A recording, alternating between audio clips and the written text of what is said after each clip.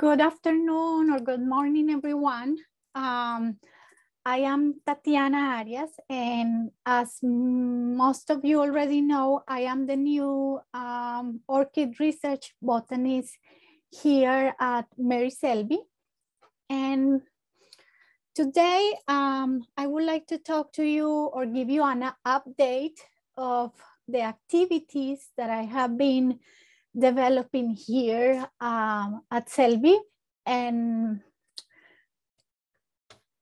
mostly, so this is what my talk is going to be about. I'm going to be telling you a little bit about the research plans and some of the research that is ongoing in the Neotropics, particularly in Colombia, which is where I am from. And then I'm going to go to talk to you about the field work that I am or that I have been or that has been taking place in Colombia for the past 3 years and how that's tied to outreach and community sciences experiences in a region of Colombia, in a particular region. And then I am going to talk to you about what my orchid research in Florida, or how my orchid research in Florida is looking like. And I think that I have this, I think that I'm gonna talk about Florida first, but I remember. So all of you know that Mary Selby is a great place to study orchids, and in particular neotropical orchids. And many of you also know that orchids are my model organism. So I chose to study orchids to understand ecological and evolutionary processes that have taken place in the neotropics, I mean in the Americas. And I use integrative approaches to understand how orchids, or how these model organisms to me have evolved, and why and where. So to me, it's really important to integrate the environment, the organisms itself, and the diversity that they have, the orchids have. And basic research like this is really imperative because most of orchids and most of plants and animals in general are threatened by habitat loss and, of course, global warming. So we have gone in this left panel here. Let me have a laser pointer. We have gone from this story here in which farmers and conquistadores came to the neotropics, and lots of other explorers came to take all our biodiversity and take it away to Europe. And this was probably the major threat that orchids used to have in the past. And now this is what we are seeing, like orchids and in other organisms are really losing their habitat. And in particularly, I grew up in the mountains, in the Andean mountains, and this is where I'm from and where I want to keep working. And the Andes are a very incredible place to work in. The Andes have approximately 1% or less than 1% of the land surface of the earth, but they have an incredible percentage of biodiversity, as you saw in the last slide, we are losing. And we think also that global warming is gonna be affecting these mountainous areas more than many other ecosystems, although that's arguably, but there is a lot of effects that you can see now from global warming in these ecosystems. So that was my little introduction to the, let's say, like the biological meaning of what I want to do, you know.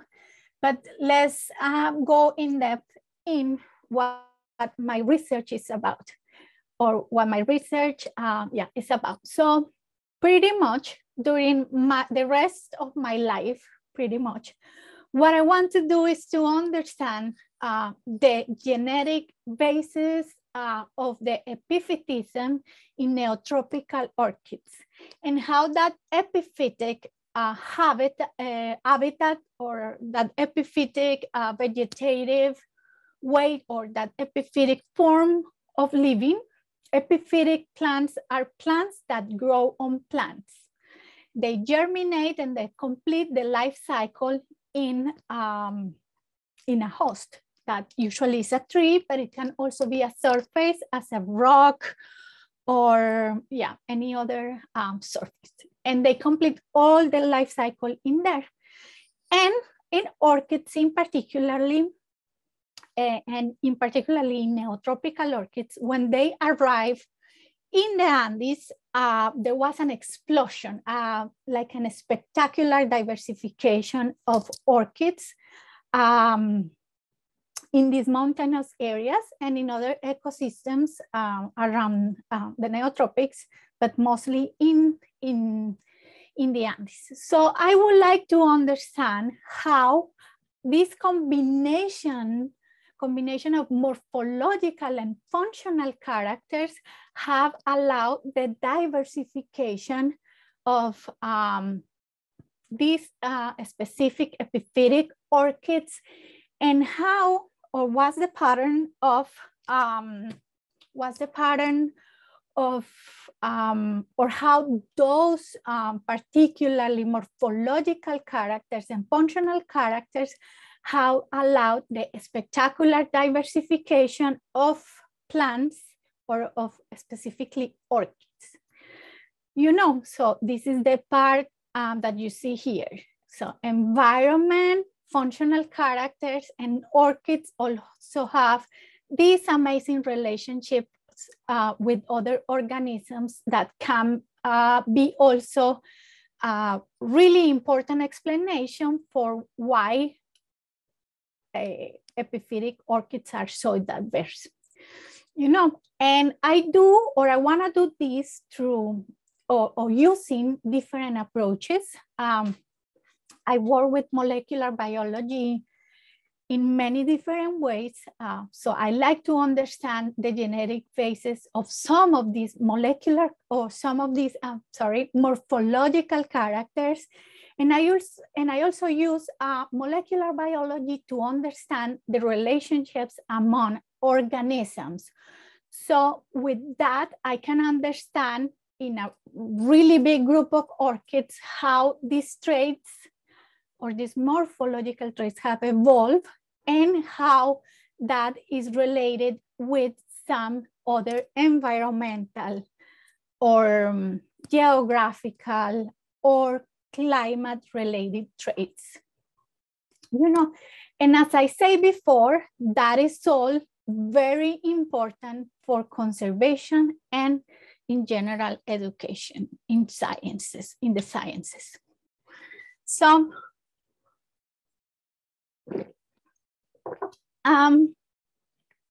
a big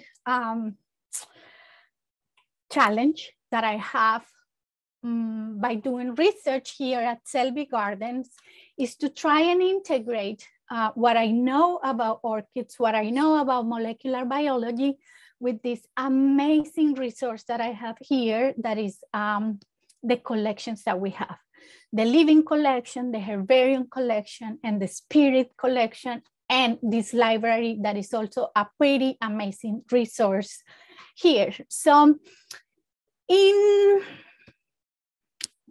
like during the time that I have been here thinking about my questions, scientific questions, and what I want to really do and accomplish in the next few years, I stumbled across this paper, and that is basically a review that is showing how these databases are growing and growing and growing. And every time we have more and more data, and we need to learn how we can integrate all this data, you know, to actually answer, or this big data to actually answer the scientific questions that I talked to you about in the previous slide.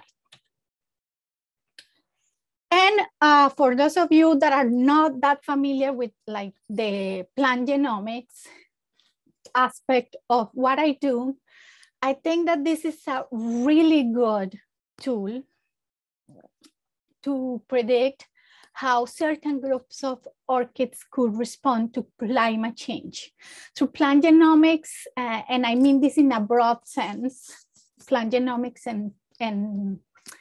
encompasses many, many different fields. I am just putting in, all those in one single word, but we could understand how tolerant to stress orchids are, how much resilience they can have if the environment is changing, what is their genetic diversity, and how could they adapt to different environmental or changing environmental conditions.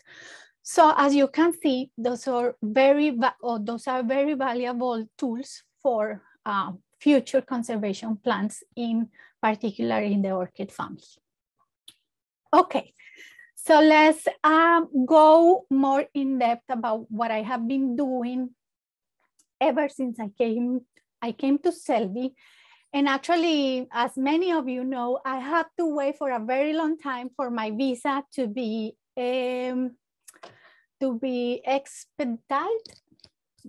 expedited. So once I have like the complete, or once I knew that I was coming for certain, we talked to Bruce about doing some field work before coming here, so taking advantage that I was there. And one of the groups that I am really interested to understand is this group of, or this genera of Pleurotalinidae that is super diverse and endemic in the Andes, particularly in the northern part of the Andes, where Colombia is. You know, these plants are tiny. You know, I wish that I could have a ruler here. I didn't think of this, but this is not more than 4 centimeters long and long. So these are a group of plants, as I say, that are very diverse. And in Colombia, we have great young plant taxonomists that have been like working and understanding really well the diversity within this group of, or this genera Lepanthes. So together with my colleague Alejandro Zuluaga, Sebastián Moreno, his student, which is the plant taxonomist that is, let's say, expert in Lepanthes. And so Alejandro Zuluaga is from Universidad del Valle. Laura Esserman is researcher, a plant researcher at Atlanta Botanical Gardens. And Laura, so this is the part where I have the taxonomical resources to work in this group. Alejandro is the director of the herbarium at Universidad del Valle.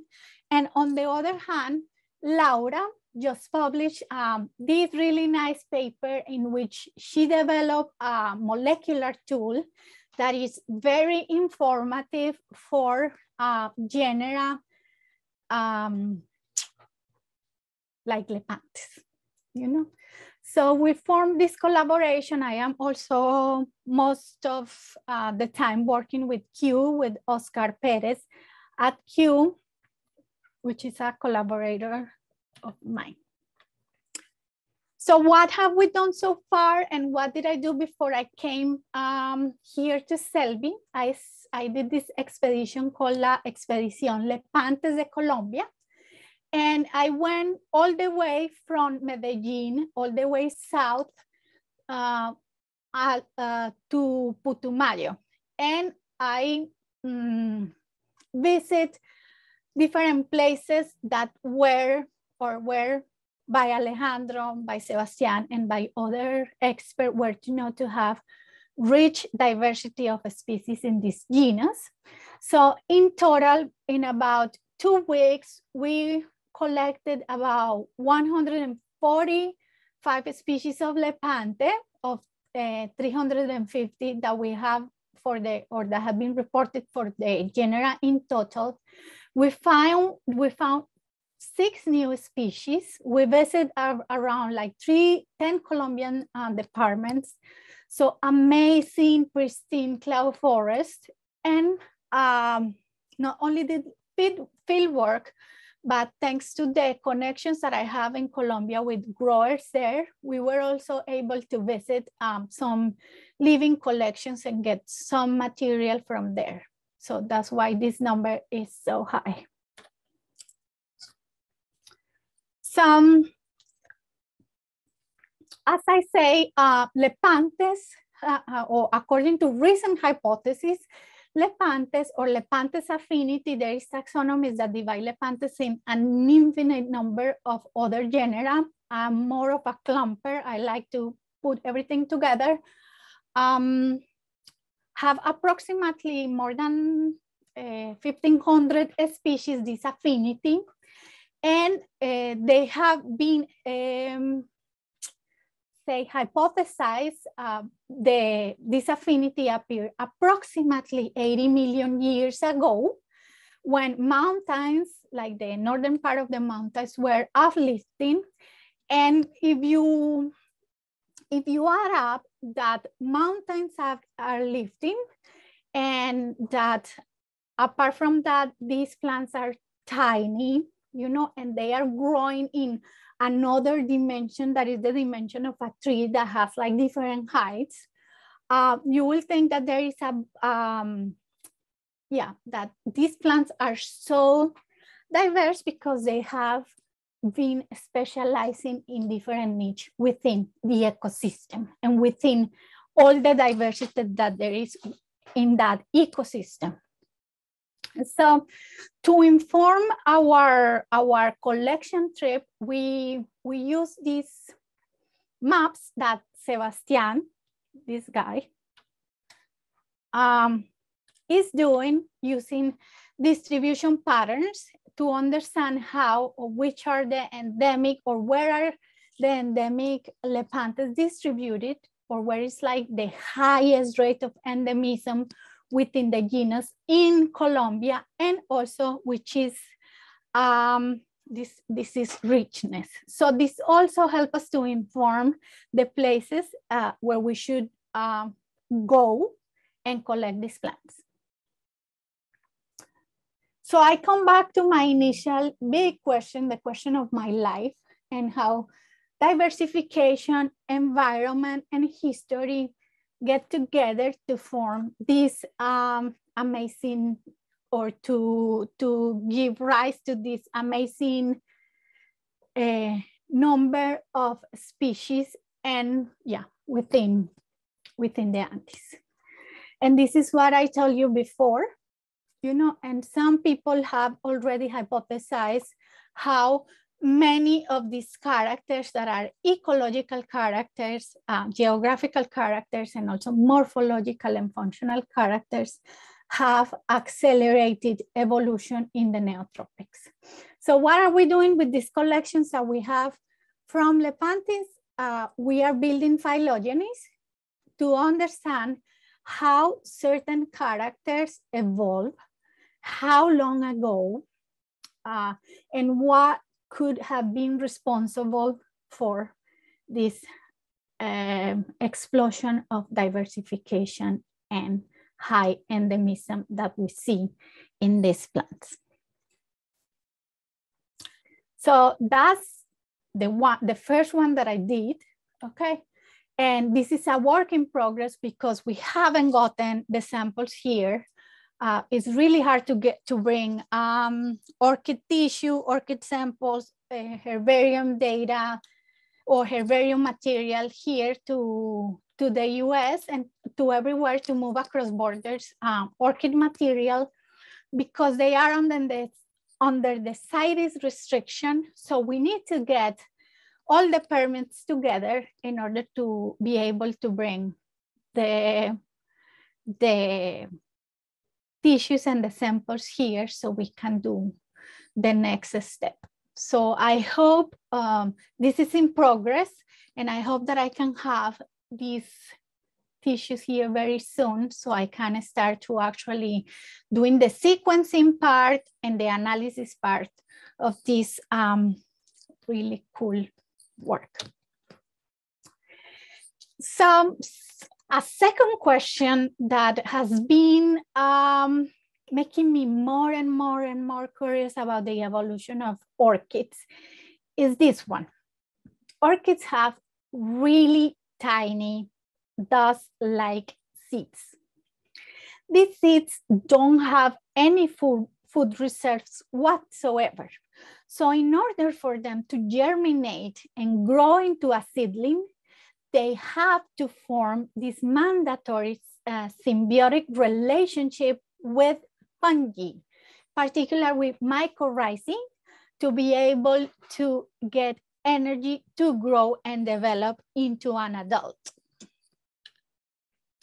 So apart from the relationships between fungi and orchids, there is also the relationship between orchids and pollinators. These relationships can be incredibly specific and incredible, and can be driving also the evolution and diversification of orchids at such a rapid, in such a rapid way. So I have to say that I'm really biased in some groups that I study. I like them and I want to study them just because they look beautiful. And I think that they should also have a beautiful story behind why they look like they do. And this is probably one of my favorite groups ever. They are Masdevallias, and they are from the subgenera or a subgenera called Meleagris. And within Meleagris, there is these 9 species. I think that there is a little bit more, but I could only get a handle on these 9. These plants used to be really common in urban areas, some of them. Some of them used to be really common in urban areas like in Medellin, where I'm from. And they are right now very endangered because of habitat loss.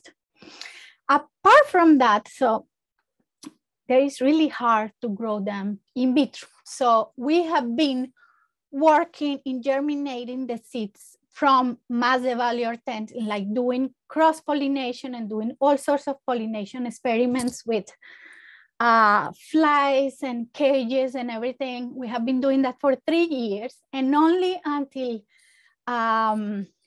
late last year, we finally got some seeds to germinate, and you can see that they are not many individuals here. I can see 2 or 3 of them, but this was a huge step for us, just making sure or getting the right environmental conditions that the mycorrhizae is providing to the seeds in vitro. So this is artificial. How we did it is artificial. It's now with the mycorrhizae. But apart from that, I'm also collecting tissue from the different populations of these species, and I'm also collecting roots for several things, for identifying all the fungi that grow in the roots of these plants. You can do that through extraction of environmental DNA, what is called environmental DNA, and also through cultivating the fungi that grow in these roots. So here, this is a petri dish with potato destructs agar. There is a root here, you know, and this is the ring of fungi that are developed around this piece of root. So now what we need to do is to extract DNA from this, make a morphological description to be able to identify which type of fungi or fungi these are, okay? So of course there is gonna be contamination. There are fungi like everywhere, literally. So some of these colonies might be contamination, but some of these colonies can also be mycorrhizae that are very important for the growth of these orchids, and maybe if we are really, really lucky, also for the germination. And that has been proven in many other studies. So I put this other figure here. This is not from my study, but this is the idea that I have or where I'm going with this, apart from the scientific questions that I am not gonna explain here, but in detail, but it's pretty much combining history or combining molecular data and molecular diversity data with fungi diversity and fungal diversity, etc. within these plants. So that's a question that I have, and with the environmental factors that might allow, so pretty much comparing if the diversity of fungi in each of these plants is the same or different according to the different species of lineages or to the environment, okay? And also I have this other idea that I would love to execute, and that could be used in many types of orchids here in Florida. For example, this is from some Chinese that were doing reintroduction of dendrobium. So what they did is like they mix orchid seeds, they mix dry mycorrhizae into these tea bags, and within those tea bags, they put them in a tree surface, or that's called a phorophyte, the tree where the epiphytes grow. And you see that there is plants growing here, dendrobium plants growing here. So this will be a pretty amazing way to reintroduce orchids and make sure that they will germinate. Okay, so let's switch gears here a little bit. Let me see how much time do I have left. And let's talk about Florida. And the more I read about Florida, the more I read about Florida ecosystems, the more I fall in love with Florida, because it is, I think, the weirdest place on earth. And I think that is very, very, very endangered. And I think that the vegetation here is super cool and super,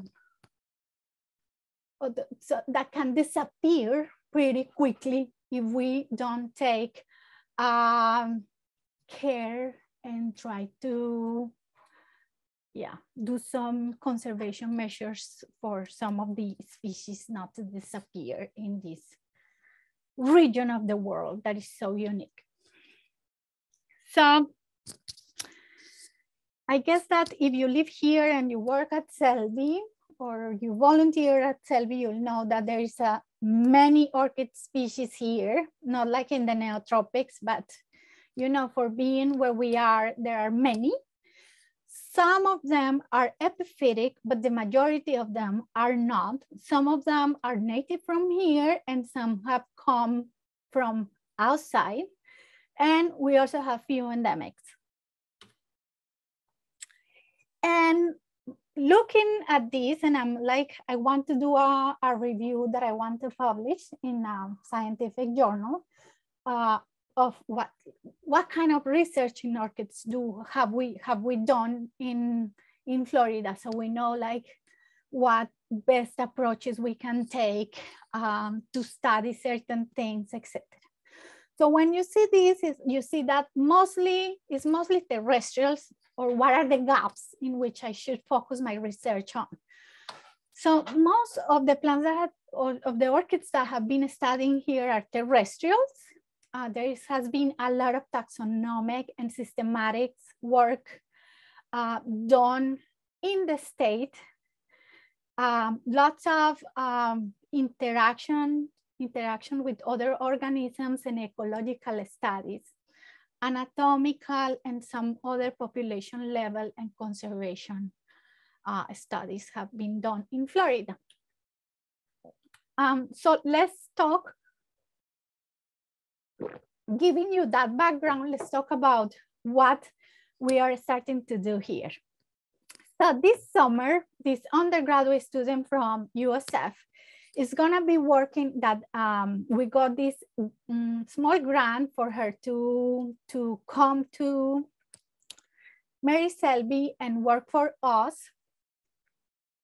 And what she's gonna be doing with me and with Sean and with, in general, with the botany and some of the horticultural team is to help us to evaluate the orchid collection that we have at this point and how we can again identify gaps or identify strengthness or weakness that we have within our collection to be able to make a plan on how we grow this collection, what we need to make the species not to get sick, how are we gonna make sure that some of the germplasm is preserved, and to answer many other biological and horticultural questions that can help us to understand orchids in first place, and also to make our collection one of the best or the best in the world. Okay, so that's one. The second project that I'm working in right now, some people from the Friends of the Little Salt Springs contact me really early on about these really mysterious species that they didn't know if it was like 2 species or 1 species. This is Sacoila lanceolata, Sacoila lanceolata variedad paludicola, and Sacoila lanceolata variedad lanceolata. So you can see that one has a widespread distribution to Florida, and this is like the northern and in general a widespread distribution across the Neotropics, but this is the southernmost part of the distribution of this species that is pollinated in other places down South Florida by hummingbirds. It hasn't been reported as being pollinated by hummingbirds or bees here. And this Sacoila paludicola, which is restrained, which is like only in few places or in few counties in Florida, and is rare, and also occurs in Cuba. So what we want to know is whether there is the morphological differences and ecological differences that we see within or between these 2 species, how they are gonna, or how they, I mean, if they are a species complex or more than 1 species, or if they are all the same. How do we do that? We do that again using molecular biology. And through molecular biology, we could also understand many other geographical and demographic questions that we'll have about these species. Last, and to go into the last 10 minutes of my talk, I want to tell you about another student from New College that has also gotten some money to do research in orchids. And she also contacted me and say like, I love orchids, I want to work with you, etc. And she came out with this idea that I just think that is like mind blowing. And it's pretty much, she wants to understand how the soil and the below ground organisms are affecting the pollination rewards that an orchid is offering to the visitors, you know, like scents or I don't know, nectar or some other characters that are important for that. And we are gonna use this like flagship species that is Encyclia tampensis that is all over the place, including Sarasota. Okay, I'm gonna skip this one and go into what I think that all of you wanting to know, and many of you have been asking me about, that is like, what were you doing in Colombia? Well, so I'm gonna tell you now what I was doing in Colombia, apart from what I told you at the beginning. So I have this project of mine that is like something that I didn't think that was gonna become so big, and that now is like it's like really popular. And that is an approximation to join or to bring a bunch of different aspects of science with community sciences together. And this has exploration, horticulture, try to develop in the future green economies, and all this together with the political situation that we are living today in Colombia. So to do this, I have the fortune to go, like I rented an Airbnb because I was going to a conference in Florencia, Caqueta. And end up that the person that I rented this room from, Mari, which is here, is this person here, end up that she was in love with orchids. And I am in love with orchids. So we were like, you are my best friend. I want to work with you. Let's do something together. And she started telling me about her community, which is El Manantial. El Manantial is a reserve in the outskirts of Florencia. And within El Manantial, there is a group of people, mostly these, we are missing some people here, that have formed this association called Uruki. And they want to do ecotourism together with like diversity and cultures and things like this. So based on what so I forgot to tell you that there is also indigenous communities living within this reserve. And I'm gonna talk a little bit more about them. But so we put together this proposal in 2019, and it will be to combine science and working with the university and within the academic university. Universidad de la Amazonía is the regional university, and to work with El Manantial community as a pilot to see if this will work or not. And it seems like it's working just fine. So from the scientific part of it, we are doing, this is still ongoing because I got more money to keep working on this from the Colombian government. We are doing exploration, inventories, and going all about the Andino-Amazonian region. We are expanding now, but we have a ton of work to do. This is, of course, only orchids. Okay, then we did an exploration of the horticultural potential of what we have in what we are collecting and what is or what grows naturally in the region.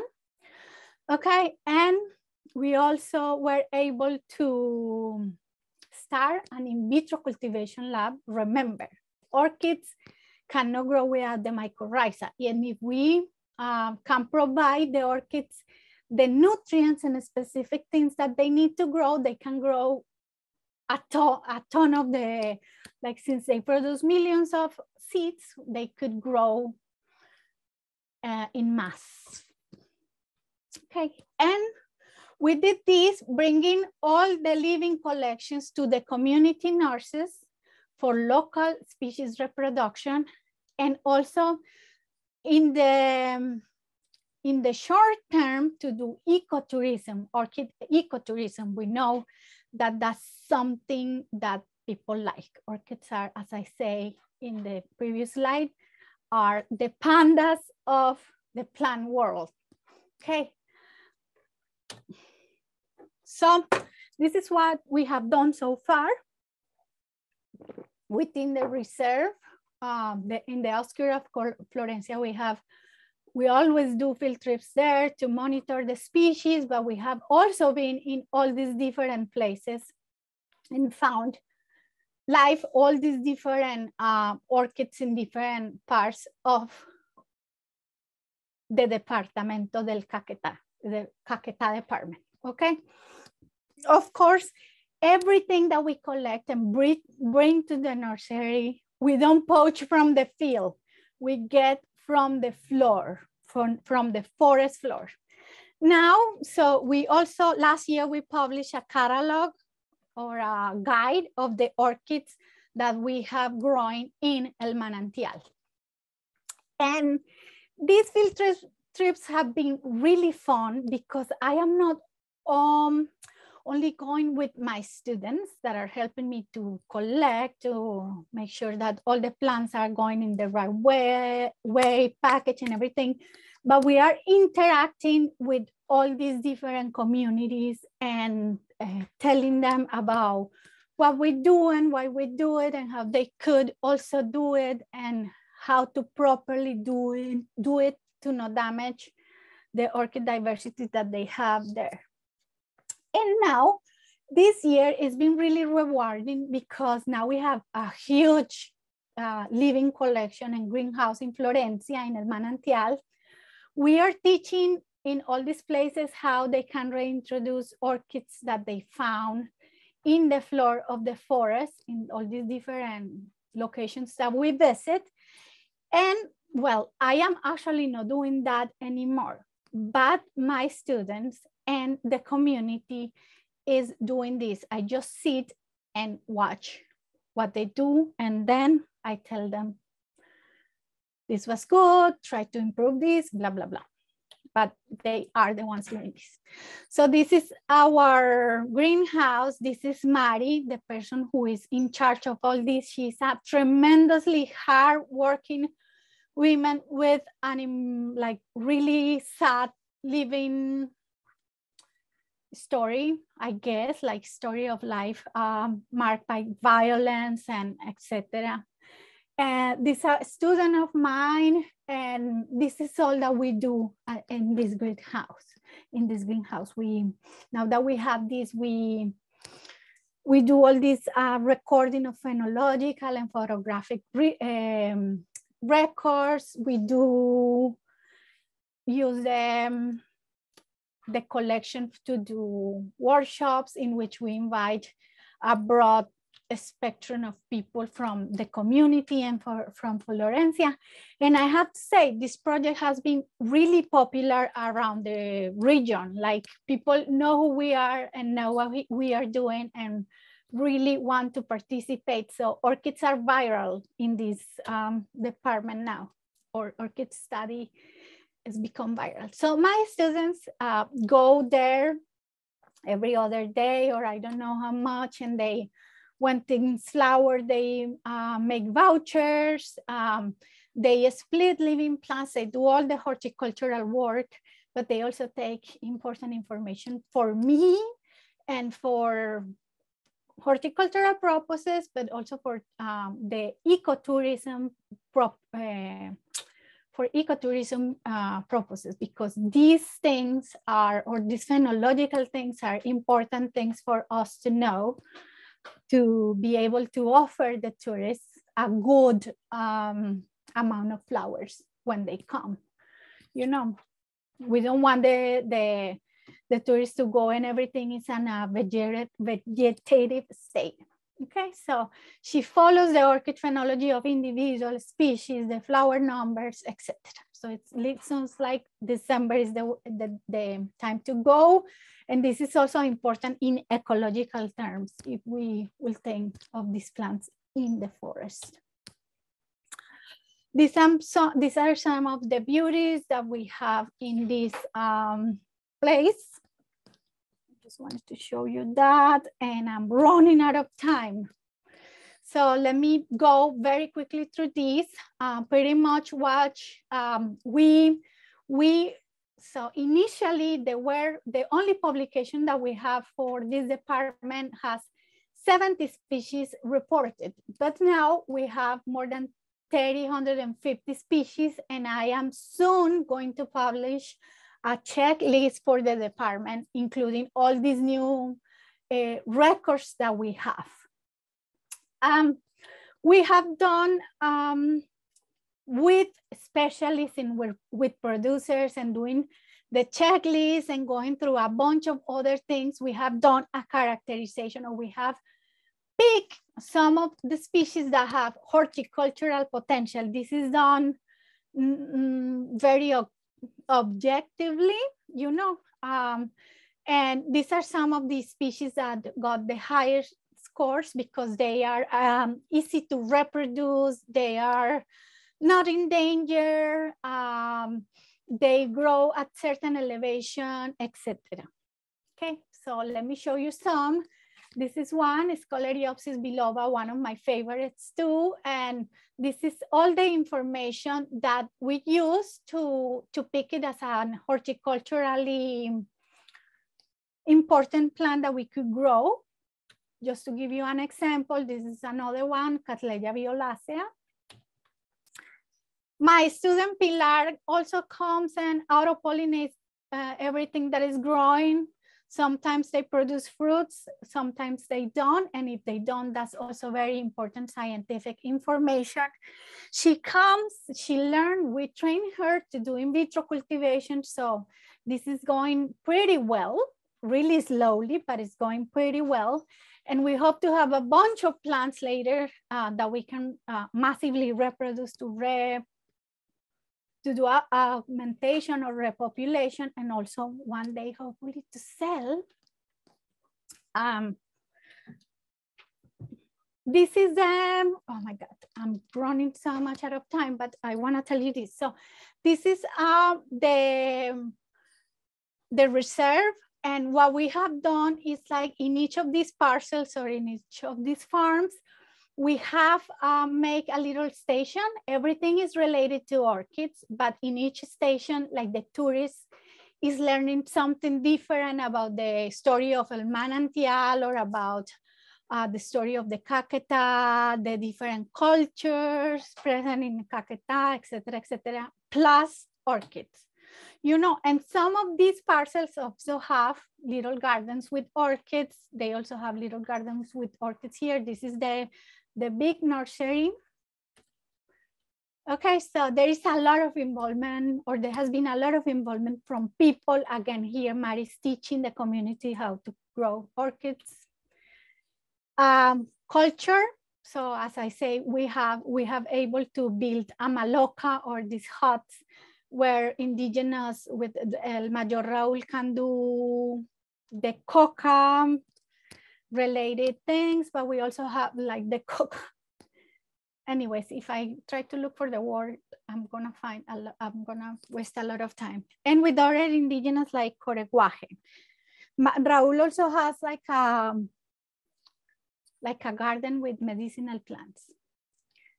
Lots of publications. These are informal publications. I wish that I have money to like actually publish these. These are all electronic, but manuals to cultivate, guides for hummingbirds, for butterflies. We are making a butterfly and a hummingbird garden, and then some uses of any stories about the huitotos. Okay, I'm gonna leave this here because you probably are very tired by now. only to tell you this last one that is that it's not growing only in Caqueta and in other reserves and in other connections, but we are actually going to have a documentary made by this person in California, Emily Cohen, and I'm traveling with her to La Tagua here in the middle of nowhere to record the first part of this, or the pre-production part of this documentary about the project. And also Jaime Góngora from Sydney University, he's Colombian, invited us to do this project in another region of Colombia with XFAR convex. So our project is expanding. Anyways, that's it. I hope that you now know what I'm doing and how my conservation and research in Colombia is going. These are some of the institutions that have helped me, and I thank the communities and my students and many people around the world that make this work possible. And with that, I'm gonna take questions. Okay.